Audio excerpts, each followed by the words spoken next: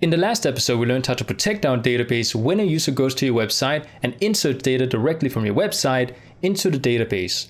And the reason we need to do this is because it's actually possible for people to go to your website, and when you allow for them to actually write something themselves that then gets sent to the database, is that we allow for people to actually write code which will then get read by the database, and we actually allow for people to mess up the database. So the user could potentially go into a database and delete or change or see things that they shouldn't see inside the database. So we need to make sure we protect the database inside our website from what's called SQL injection, which is when people do actually go into a website and write something inside an input, like inside a form, and sends code inside your database. Now, in the previous episode, we talked about how to protect the database by using MySQLi, which is what we did right here by using the MySQLi function inside PHP.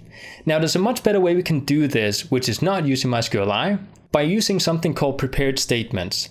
Now, the idea behind prepared statements is that when we have some kind of SQL statement like the one we have down here, we can actually go in and say, well, we don't know what the data is actually going to be yet, which means we're going to go ahead and add placeholders instead of the actual variables down here. We then send the SQL code to the database to actually parse it, which means we're actually going to run the code inside the database, and then afterwards, later on, we send the actual data to the database and replace the placeholders inside our SQL statements.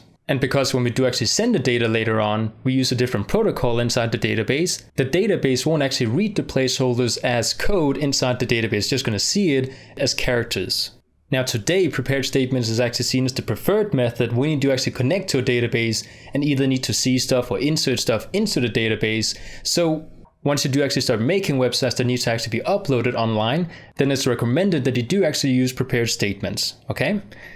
Now, what we're going to go ahead and do in this episode is, first of all, I'm going to go and show you guys how to use prepared statements when it comes to selecting data inside the database. And then afterwards, I'm going to show you guys how to do it when we want to insert data inside the database. So a couple of episodes ago, we talked about how to select data directly from the website, which I believe was the first episode where we did actually do anything inside the actual website that had anything to do with the database. So if you guys want the lesson files from that previous episode, I recommend you guys go back a couple episodes to where we do actually learn how to select data directly from the website, and download the lesson file so you guys can actually follow this lesson here if you guys want to. So this is the file that we had a couple of episodes ago, where we just simply inside the index file went in, selected data, and spit it out inside the website. And what we did here is we just selected everything from inside the users table and spit out the username of every single user. So what I'm going to go ahead and do is I'm going to go ahead and say we want to select a specific user inside the database. What we're going to do first here is we're going to go ahead and say we have a select statement that selects everything from users where user underscore UID is equal to a specific name. So right now inside my database, if we were to take a look at it, you guys can see that right now I have just one user inside the database called admin. Now I want to select admin inside my website. So what we could do here is inside the select statement, say we want to select a user ID called single quotes admin. So we were to save this and then refresh the browser, you guys should see that we get admin. Okay. So what I want to do is I want to say that, well, we want to include a placeholder instead of the actual name of the user we want to select from the database. So I'm going to go ahead and say question mark. And then afterwards, I'm just going to go ahead and delete everything we have in here except for the while loop down inside our check down here. So I'm just going to delete everything except for the while loop. And then we're going to go ahead and replace all this code with prepared statements instead of using MySQLi, which is what we used before. Okay, so underneath the SQL statement, and we can actually go ahead and write a comment here just so we know exactly what's going on. I'm going to go ahead and say that we just created a template, which we'll then use later on when we do actually have the actual data that it needs to insert instead of the placeholder. So we're going to say we just created a template. And then after we create the template, we need to actually create the prepared statement. So what we're going to do is we're going to say we have a comment that says create a prepared statement, which I'm going to go ahead and say is a variable called stmt, which stands for statements. I'm going to set it equal to a PHP function called mysqli underscore stmt underscore init, which stands for initialize. So basically what we're starting up here is a prepared statement. Now, right now inside this prepared statement here, we need to tell it which connection we want to use to actually do this inside the database. So what we do actually have is inside our DBH file, we have a connection to the database called variable con. So I'm going to go ahead and say we want to use this connection inside our statement down here. So I'm going to go ahead and paste it inside as a parameter inside the function. So after creating the prepared statement, I'm going to go underneath here. And now we need to actually prepare the prepared statement using the SQL statement we have up here, the template. So I'm going to go ahead and say we want to prepare the prepared statement. And we do that using another PHP function called mysqli underscore stmt underscore prepare. Now, before we actually continue, we can actually go ahead and create a check here that checks if this prepared statement can actually work using the SQL statement we have up here, using the template that we created beforehand. So what I can do here is I can actually go ahead and say we have an if statement. And inside the condition of the if statement, I'm going to insert my function down here called mysqli underscore statement underscore prepare, insert it inside of here. And then inside the parameters of this function, I can actually go ahead and insert the statement that we created previously. So I'm going to insert it as the first parameter. And then the second parameter is going to be the actual SQL template that we created up here. So I'm going to paste it in as parameter number 2. So now what we just did here is we went ahead and said, okay, if this function here does actually succeed, is to go ahead and run the code inside the if statement. Now, when it comes to PHP code, we want to always check for failure before we check for success. So what I'm going to go ahead and do here is I'm going to go ahead and insert a exclamation mark right before the function, which now means that instead of checking if it succeeds, we now check if it failed.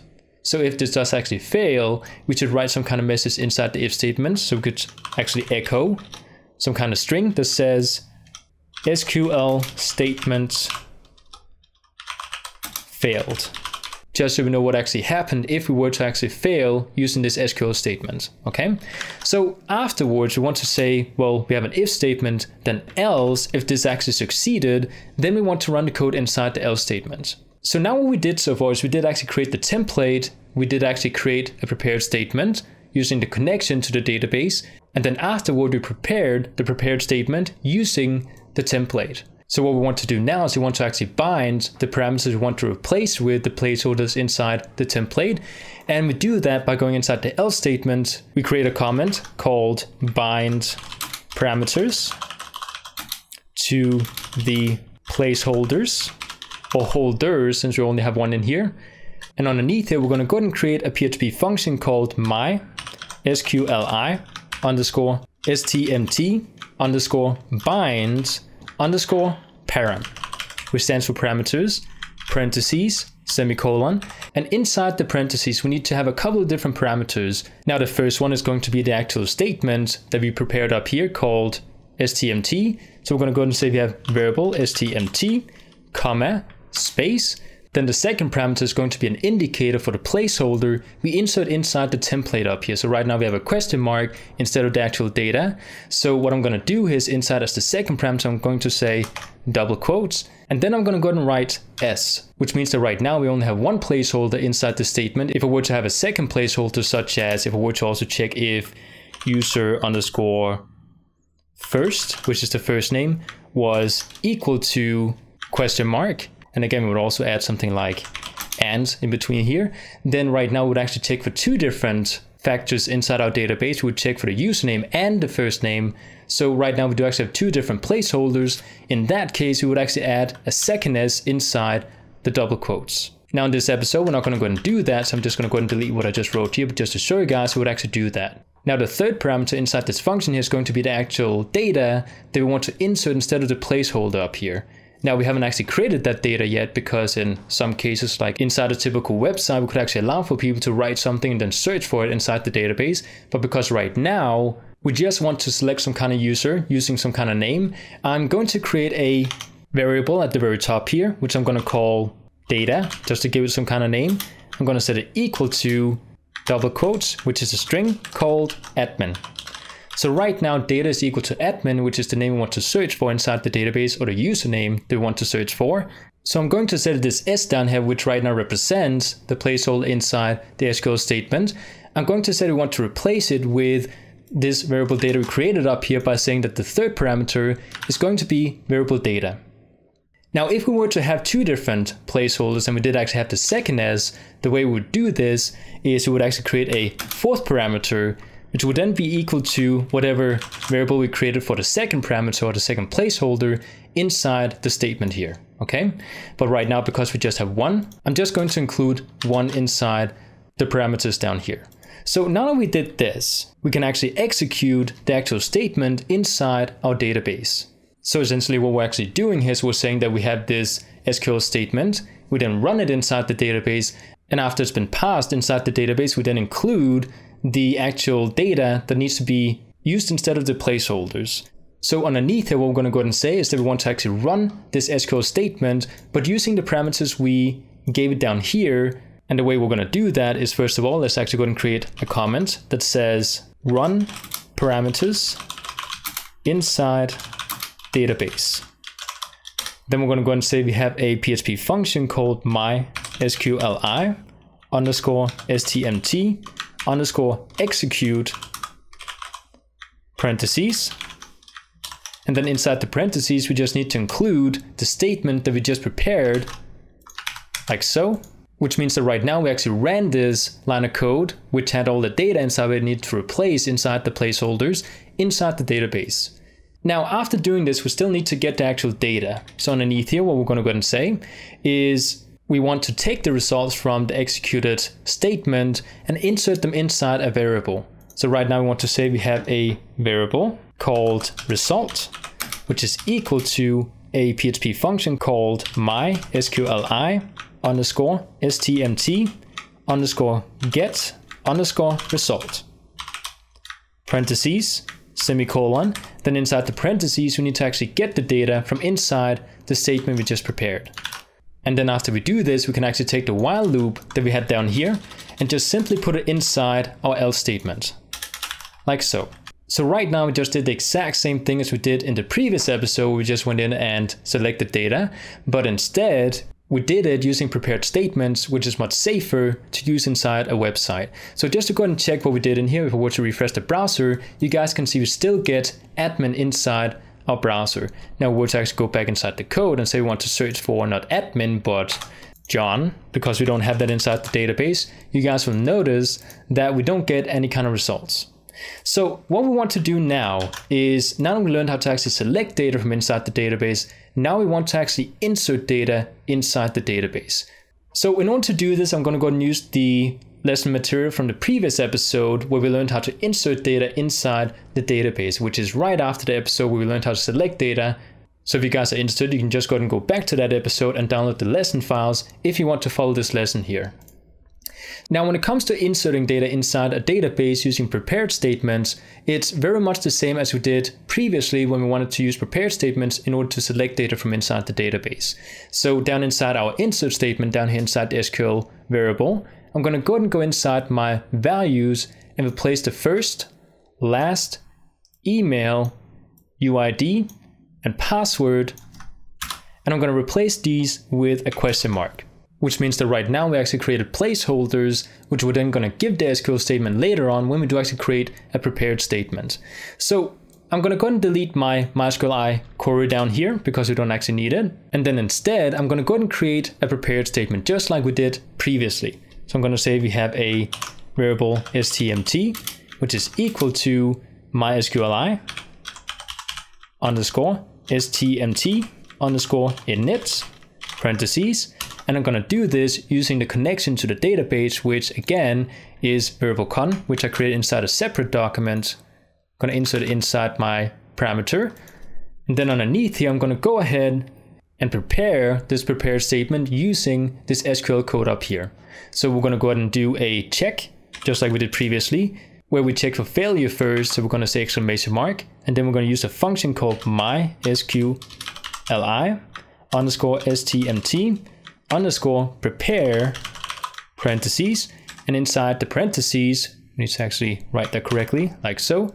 Then inside the parentheses, we need to include, first of all, the statement up here. And then the second parameter is going to be the SQL statement.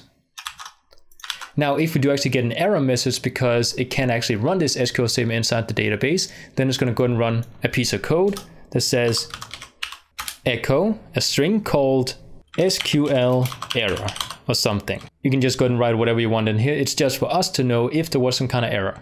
So after the if statement, I'm going to say we have an else statement.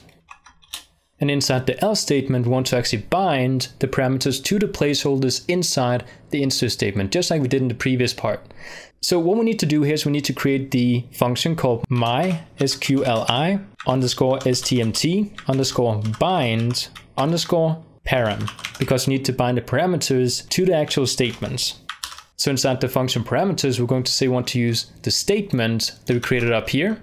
And then the second parameter is going to be the indicator of how many parameters we want to bind to the template we created up here, which in this case is going to be 1, 2, 3, 4, 5, because we have 5 different placeholders inside the SQL statement. So I'm going to say SSSSS, which is 5 S's. Then afterwards, we're going to say comma, space. And then we need to insert the actual variables that we want to replace with the placeholders inside the SQL statement. So the first one is going to be variable first. So I'm going to say variable first, comma, then variable last, comma, and then we just paste in the rest of them, which is email, comma, UID, comma, and a password, like so. So now that we told the statement what the parameters should be inside the placeholders, let's actually go ahead and run the code inside the database. So we can actually use the function called mysqli underscore stmt underscore execute, parentheses, colon, and then inside the parentheses, we're going to say we have variable statements. We're going to save it and then try to run it inside our browser. So I'm going to go and refresh and type in something inside the inputs. I'm going to say John Doe. Email is going to be john@gmail.com. Then I'm going to go ahead and give him a username called John23. And his password is going to be test123. I'm going to say sign up. And then I'm going to go inside my database, refresh it. And now you guys can see we get John Doe inside the database. So this is how we can actually use prepared statements inside our website when we want to either select or insert data inside a database. And it's the exact same method if you were to, instead of inserting data, if you want to change data or use any of the other SQL statements we have inside SQL, to actually interact with the database. Now, one thing I want to mention before we end off this episode is that it's very important that you guys understand that we used functions in PHP meant for procedural programming inside PHP. So if you were to use object-oriented programming, you don't use the exact same functions as we did inside this episode. And again, if you guys are confused about what procedural programming and object-oriented programming is, don't worry too much about it. If you want to learn object-oriented programming, I do have a course on it if you guys want to check it out. But the important thing is that you guys just need to know that we've been using procedural programming in this course here. So I hope you guys enjoyed, and I'll see you guys next time.